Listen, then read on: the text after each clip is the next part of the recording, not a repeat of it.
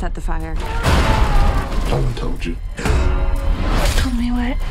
Michael Myers is alive. A man couldn't have survived that fire.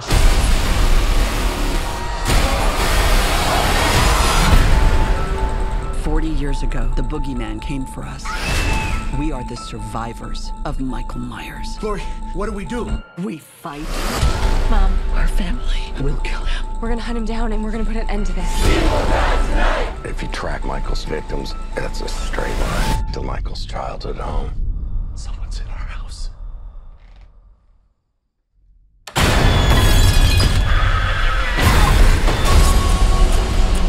He is coming for me, but I'm coming for him."